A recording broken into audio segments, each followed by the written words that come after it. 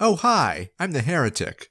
American conservatism follows the tradition of Barry Goldwater and William Buckley Jr., who, in the late 1950s and early 60s, redefined conservatism into its modern incarnation, a political philosophy that embraces a federalist style of Republican government, federalism being when the powers of government, namely the monopoly on arbitration, the power of legislation, and the enforcement of said legislation, are divided among several co-equal branches of government. The US, for example, having the legislative, executive, and judicial branches respectively, or, according to Alexandria Occasional Cortex, the presidency, the House of Representatives, and the Senate. I am the Senate. Conservatives, politically, also advocate for reduced government spending, desiring a balanced budget, where tax revenue is equal to or greater than expenditures, while at the same time wanting to reduce taxes. To the American conservative, the government's role should be limited to delineated and specifically predefined rules and powers, for example in the United States Constitution. Conservatism also stands in opposition to Marxism, socialism, communism, monarchism, and aristocracy, preferring instead a quasi-democratic liberal republic. Towards this end, conservatives follow from the classical liberal tradition of laissez-faire economics, favoring deregulation in addition to the previously mentioned tax cuts with the intention of maximizing economic freedom. Social conservatism is defined as adherence to Judeo-Christian values. You probably witnessed it as opposition to abortion, to gay marriage, supporting school prayer, supporting the death penalty, and the desecularization of government spaces in general. They also support the use of the state to disincentivize behavior that they don't like, such as through the drug war. However, the extent to which this is the case will vary wildly between individuals and factions. Conservatives are also nationalistic, promoting the idea of American exceptionalism and advocating in support of U.S. foreign interests. The former, defined as the extent to which the United States was founded on the principles of individual sovereignty and self-governance, unlike any other nation before it. The latter, what those interests are, is something hotly debated in between conservatives themselves. Neoconservatives, or neocons, argue for the promotion and imposition of American ideals internationally, a trait fairly unique to them. Constitutional conservatives seek to reduce the power of government and constrain it to its constitutional limits. Libertarian conservatives, sometimes also known as conservatarians, argue that the state has no role in social issues whatsoever, including against drugs, and the government should not legislate against abortion, nor should the government fund it either, such as through Medicaid or federal grants to Planned Parenthood. On the opposite side, paleoconservatives argue that it is absolutely the role of the government to legislate away immorality. This is by no means a comprehensive list of conservative thought, just some ones you might encounter most frequently. For example, I haven't mentioned conservative support for the police and the military. I say all this because I want to define my terms. As the title of the video suggests, I used to be a conservative, and it's very important that you know what that word means. I'm not here to be critical of conservatism. That's not my intention. Simply to state where I came from, where I went, and why. Who knows? Maybe someone will find my journey interesting. All three of you. And if you're one of those three, leave a comment below. Anyways, I grew up in a conservative household. My dad was very conservative. Now I know you've all heard this one before, and you're immediately thinking religious fundamentalist. Nope. He was more interested in politics than social issues. Don't get me wrong. He supported and still supports gun rights, the US Constitution. He's definitely pro-life, but he was otherwise pretty relaxed. I should tell you about the time my little brother used a fake ID to buy beer underage at a restaurant with our dad having full knowledge of what he was doing in plain sight. True story. But I wasn't really paying attention to politics at the time, principles or anything like that. Why should I? I was too busy trying to survive government schooling, Why do I care what's going on with what candidate A is doing or what a socialism is? Now, I wasn't completely ignorant, but my knowledge of politics basically amounted to elephant good, donkey bad. But what I did know is that when someone has a monopoly on a product, good, or service, it should not result in lower costs or better quality. This argument, made in favor of universal healthcare around mid-2009, is what drew me into politics in the first place.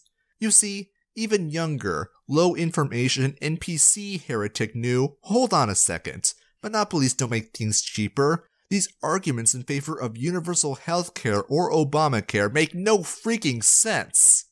These political debates became something of a hobby of mine, talking to people about why the government should be limited. In order to do so, I need to learn about first principles and natural law. In order to explain why universal healthcare doesn't work, I need to learn economics. Much of my time was spent reading articles, books, generally getting myself educated while listening to conservative talk radio personalities like Mark Levin and Glenn Beck. As I understood more, I was able to make better arguments without needing to default to generic talking points. I wanted to do this out of a morbid sense of self-satisfaction I got from making good arguments. I like to own the libs, you see. I was in the Tea Party in 2010, even campaigning for a guy running for the Republican primary for the House of Representatives in my district, an act I'm actually still pretty proud of, as I was sick as hell during that time and I went door to door anyways. He didn't win the primary in case you were wondering, but anyways, yeah, I was involved, and I voted. Then, on June of 2012, the Supreme Court was scheduled to make its hotly debated ruling on Obamacare. As I'm sure you're aware, it's the role of the Supreme Court to interpret laws and determine if they are constitutional or not. And it doesn't matter which way you slice it, Obamacare isn't constitutional. Nowhere in the Constitution is the government authorized to compel people to buy a good or service, in this case health insurance, and under the 10th Amendment, any power not explicitly authorized is something the federal government simply cannot do, as the power is delegated to the state governments or the people. So it's clearly unconstitutional. There's no way the Supreme Court will get this wrong. After all, they're supposed to follow the Constitution as it's written, right? Right? Well, we already know the answer to that one, don't we? That June, the Supreme Court, in a 5-4 decision, upheld Obamacare, and I was devastated. My understanding of the US government had been completely upturned in a singular event, and it sucked. It really sucked for me to see once and for all the government does not, in fact, recognize any limits to its power. I didn't abandon conservatism from that, no, but I did change my tune, becoming more libertarian, something like Rand Paul, except principled. Though I still opposed abortion and gay marriage, I couldn't justify the government getting involved one way or the other. Strangely though, I did hold on to support for the drug war, earnestly believing that it was for people's own good that the government arrest them for merely possessing a plant. In my discussions online, a question came up more and more frequently. What is the proper role of government? Well, I found the answer in a very interesting video essay titled "The State is Not Great: How the Government Poisons Everything" by Jacob Spinney. He gives a principled and pragmatic explanation of how the government cannot operate an economy and proposes an alternative to how society might organize itself voluntarily without a government. However, I'm embarrassed to admit that the video didn't make me give up on statism either. No, it would be several more years before that happened. For me, it wasn't a sudden shift or singular pivot point that got me to change my way of thinking, at least not in this respect. Rather, it was a recognition of my own ideas over the months and years, and beginning to apply those principles consistently. It would have been early 2016 when I abandoned the concept of government once and for all. Really, by that time, all it took was me discovering the term anarcho-capitalism. Really, that was it. It took the most cursory glance at these ideas, and they weren't even saying things I didn't already know. Things like how the free market is the ultimate engine that drives prosperity and economic growth, and any state intervention in the economy or even in the individual's lives is unjust, illegitimate, and a gross misallocation of economic resources. After all, if, as the Keynesians argue, the government always spends resources better than private actors, the multiplier effect and all, why would any government allow any money to be held by private citizens at all? But the opposite is true. I later learned about deontological ethics, first principles, and the non-aggression principle. With it, I couldn't possibly defend the drug war or the death penalty. Yes, I did used to believe in the death penalty. I'm sorry. I was wrong. If police are as important as conservatives argue, surely they wouldn't have a problem with private police, where competition makes the good cops more valuable and bad cops, like Philip Brailsford, get fired. The same is true with the military.